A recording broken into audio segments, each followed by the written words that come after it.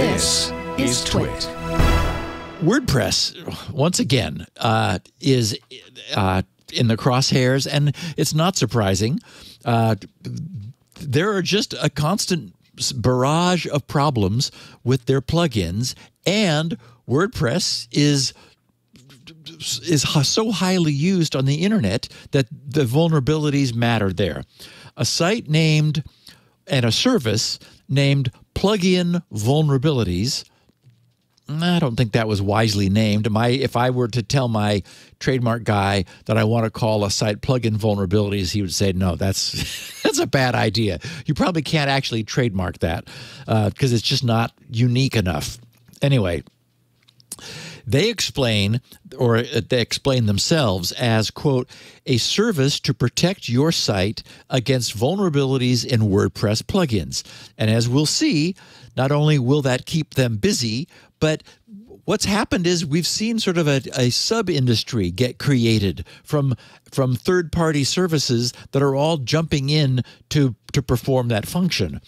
This Plugin Vulnerabilities site and service, most recent posting from last week is titled 5+ million installed WordPress plugin Elementor contains authenticated remote code execution, (RCE) vulnerability. They wrote, late last week, third-party data we monitor showed what was possibly a hacker probing for usage of a WordPress plugin named Elementor, which has more than 5 million active installs, according to WordPress. And this hacker was probing for the file /wp-content/plugins-elementor-readme.txt. So that makes sense. If that directory were world readable, and I guess it sounds like it is, if they thought that they were going to get it, that would allow somebody to pull the contents of readme.txt. If they were able to do that, that would tell them that that site had the Elementor plugin installed, and then they would do whatever it was they were going to do. The guys at Plugin Vulnerabilities said, we couldn't find any recent disclosed vulnerabilities that should explain that.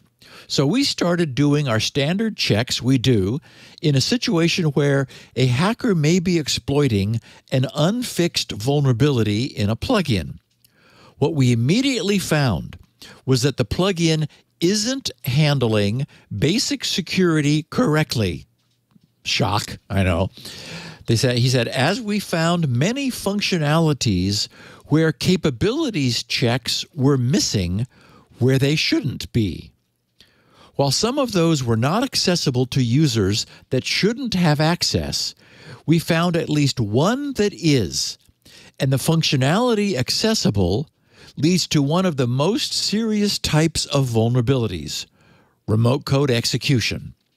That means that malicious code provided by the attacker can be run by the website.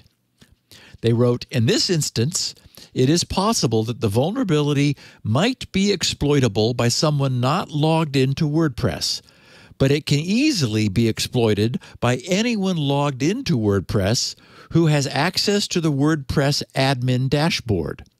Unless another plugin restricts access to the admin dashboard, that would mean anyone logged into WordPress would have access.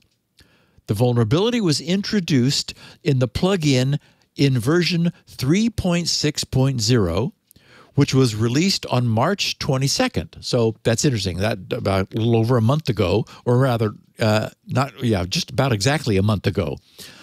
And they said, according to WordPress's latest stats, 30.3% of users of the Elementor plugin are now on version 3.6 point something. So that's it. There's an interesting stat all by itself. So that says that a month after the 3.6.0 was published, 1 month later, only 30.3% of users of that plugin were using 3.6 point something, meaning that, first of all, 70% that had not upgraded had avoided vulnerability as a consequence of that. But unfortunately, in this case, because the vulnerability was introduced with 3.6.0 and we don't know when it was removed, then actually we're going to find out in a minute, but 30% of users were vulnerable, and apparently some bad guy perhaps knew that and was poking around the internet trying to find victims. Anyway, they conclude, based on what we saw in our very limited checking, we would recommend not using this plugin until it has had a thorough security review, meaning that overall they were not impressed with the design of the plugin that they found. They said, and all issues are addressed. That it has 5+ million installs and hasn't been properly secured should be very concerning, they wrote. It certainly isn't for a lack of money at the developer, as they raised $15 million in 2020. It also isn't for a lack of reason to be concerned, as 2 years ago, it was claimed a 0-day vulnerability in the paid version of the plugin was being exploited. So their English is a little spotty, but they appear to be a legitimate security concern. Although, having said that, as I dug more deeply into this, I became a little. I guess their background became a little more questionable. They posted snippets of code which demonstrated and detailed the vulnerability.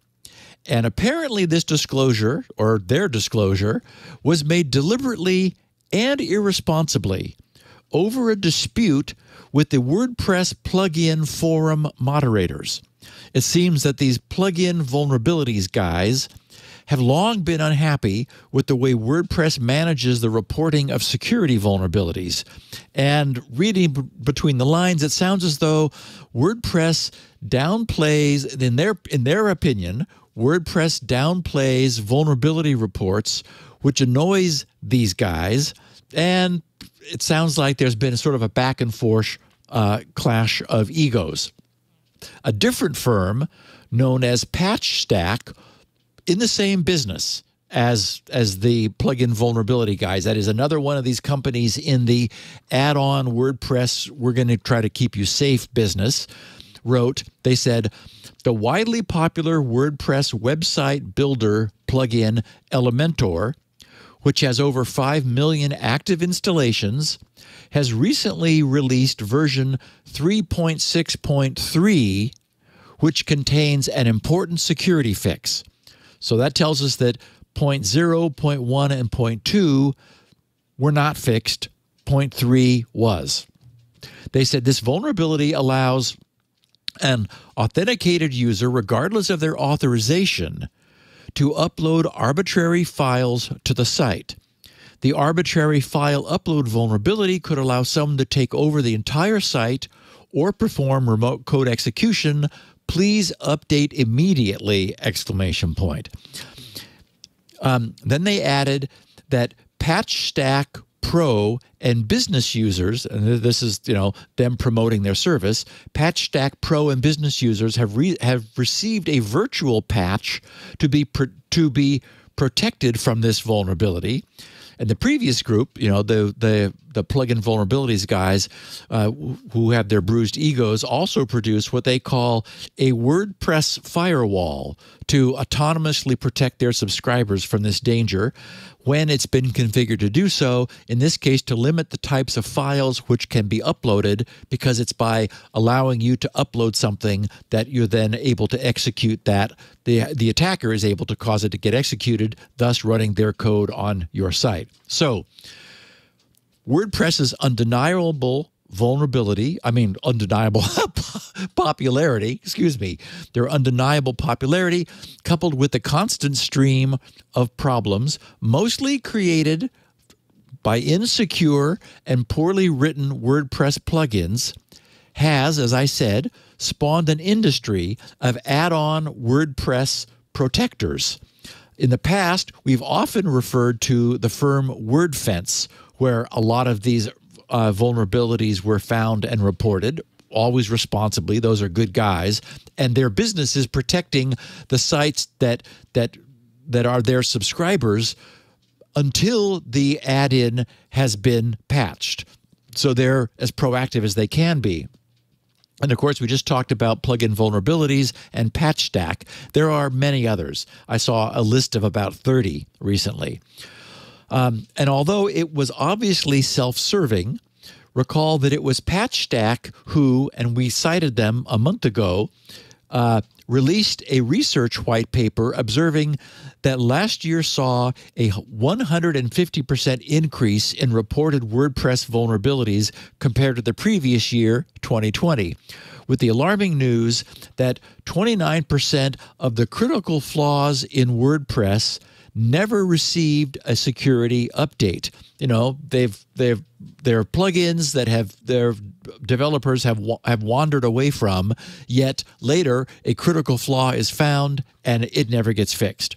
They also observed, comfortingly, that only 0.58%, so what, about 1 in 200 problems were found in the WordPress core, with the rest being in themes and plugins written by anyone else and typically offered without review. They also noted that almost all of the problems, 91.38% of the flaws, were found in free plugins, whereas paid/premium WordPress add-ons only accounted for 8.62% of the total. So the takeaway, walk-away advice is stick with the most bare-bones WordPress installation possible because the WordPress core is solid. If you want more, take your time, look around, find the most reputable source of WordPress add-ons that you can, which probably means you have to pay for it, but you're paying for some security that's probably worthwhile.